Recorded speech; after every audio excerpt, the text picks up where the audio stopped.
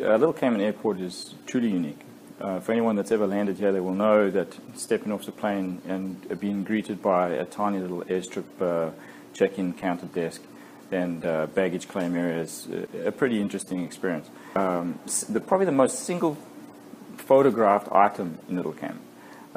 It's something that improves the guest experience, and it's a difficult concept for people that have never landed here.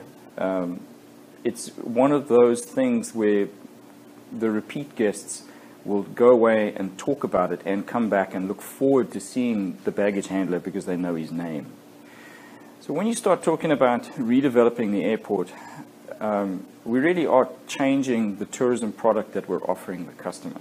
And this is a very difficult and scary proposition for people. Because Little Cayman, because it's an extra step away from Grand Cayman, really attracts a specific kind of customer, a specific kind of tourist. Most of them are bucket list divers, so they'll come here to dive because Little Cayman Bloody Bay Marine Park is on that list. But a lot of times, we're certainly going after a repeat guest. And the repeat guests come to Little Cayman because of the fact that we are low density and we have a very unique guest experience. And that definitely includes the airport. Redeveloping the airport into a large new property presents multiple problems, not only from a cost point of view, but also from a guest experience point of view. The repeat guest experience is going to suffer slightly. And when we start adding into the equation the damage to the environment that's going to take place, we need to weigh up the costs. And at this time, I don't think that government can actually afford to build that airport. I think that negotiating with current landowners to extend the current runway is still a viable option, especially because the landowners surrounding it are also invested into the businesses here. And as well from an environmental point of view.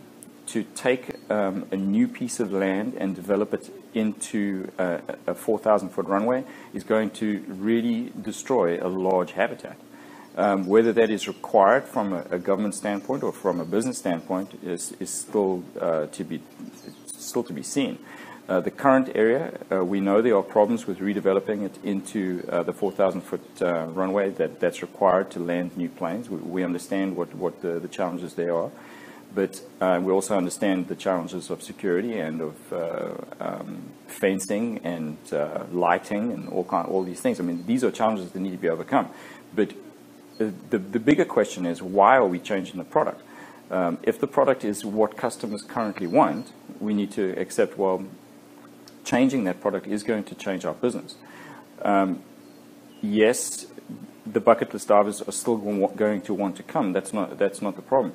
But I think the option of having a runway that could possibly land jets is certainly not something that the Little Cayman residents would support, because landing bigger aircraft does attract the possibility of unsustainable development here.